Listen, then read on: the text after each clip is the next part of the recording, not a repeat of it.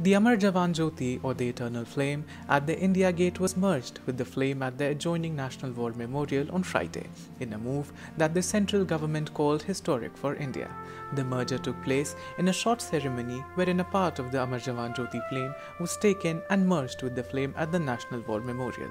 The ceremony was presided over by the Integrated Defence Staff Chief, Air Marshal Balabhadra Radhakrishna, who carried out the significant move of merging the two flames. Several political leaders, including Congress leader Rahul Gandhi, had earlier questioned the central government for effectively shutting down the Amar Jawan Jyoti flame. However, the government sources refuted the claims, saying that Amar Jawan Jyoti was not being extinguished, rather it was only being merged with the one at the National War Memorial.